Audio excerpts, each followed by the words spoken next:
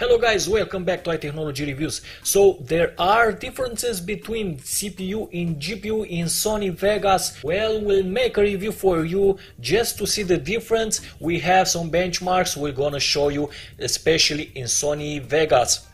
So I got to tell you before, this computer has Asus Rampage Extreme 5, has Intel 5820K overclocked to 4.4 stable, and it has the Asus Strix OC 980 Ti. So it's a great video card. It's in the best from now video cards there are on the market.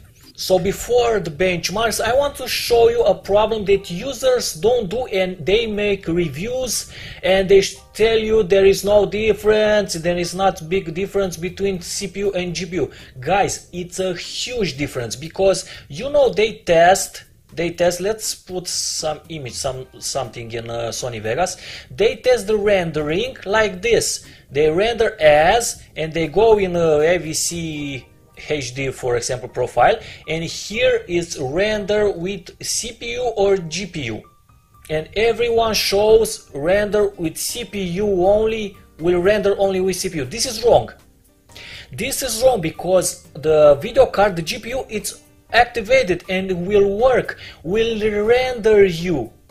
And I will show you now. For complete deactivation, you got to go at preferences, options, preferences, and to the video, and here is GPU acceleration or video processing. Turn it off. So this is the most relevant and important aspect of Sony Vegas, and other programs completely turn off your GPU if you want to make a relevant test. Now let's restart our video editing program and see the differences.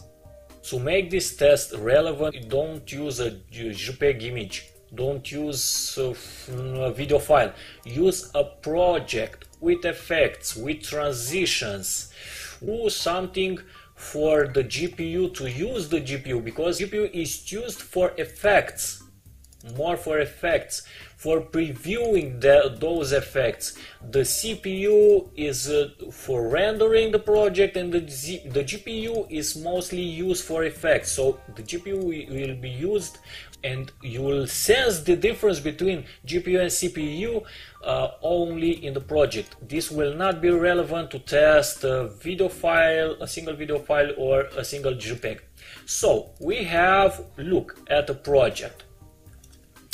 We have a project, and the project has a lot of effects, and if you can see here, we obtain 9 minutes only with CPU. With deactivation,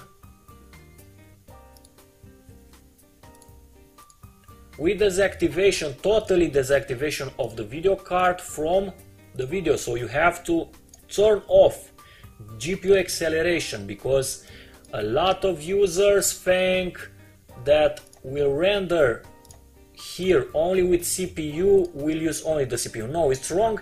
It will use both CPU and GPU. So this test was made with off in preferences.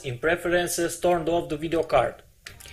Next, we have the same project at 4 minutes 58 seconds. So it's at the half time, only with CPU, meaning in preferences the GPU was enabled.